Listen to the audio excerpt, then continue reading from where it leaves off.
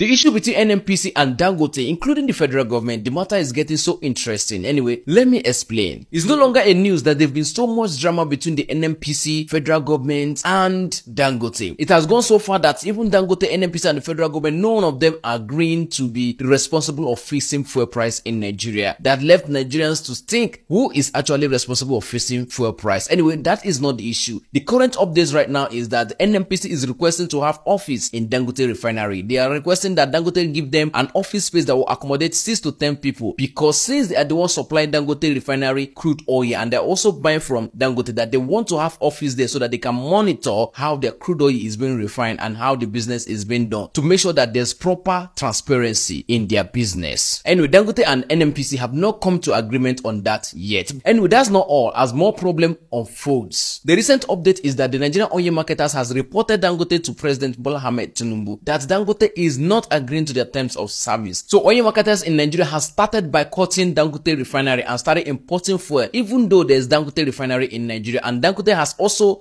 reduced its price that is selling to the marketers from 1,200 to 900 naira. Still, the oil marketers has refused to buy from Dangote Refinery. And Dangote is also saying that they now struggle to sell up to 26 trucks a day, when before now they sell up to 500 a day, because Nigerian oil marketers has boycotted Dangote Refinery and started buying or started importing from overseas. I thought building a refinery like this is, supposed to be a pride for everybody, because we are not the only country. Angola, they've been trying for 20 years. They are still trying. Uganda, they've been trying for the last 15 years. None of them. There is no production capacity in Africa. Only 2 countries are not importing, which is, Algeria and Libya. Apart from this, everybody is an importer. We cannot continue to be slaves while we export, raw material, then we import products. But you can see a regulator is giving an excuse to continue to issue license for bad products just because he said that no, they don't want to create a monopoly. So how can we create a monopoly?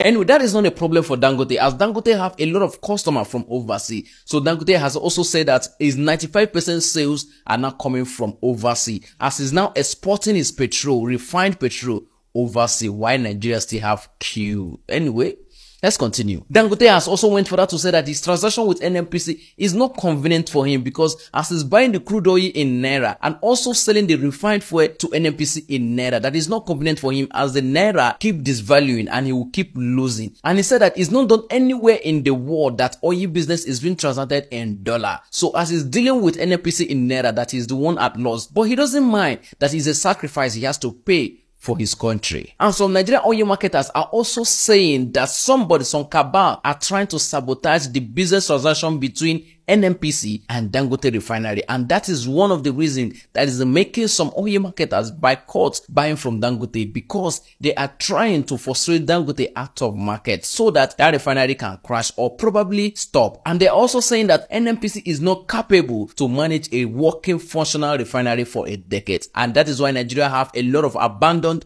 refinery in Nigeria and none of them are working. Don't also forget that there's still fuel queue in almost every filling station in Nigeria. And with Dangote Refinery has started producing and we still have fuel queue in Nigeria. Now, what is the solution? What is the next step? That is the question to ask, or that is the question I'm asking. Anyway, if you know the answer, tell me in the comment section. But before you do that, please do not forget to enjoy your weekend. Thank you.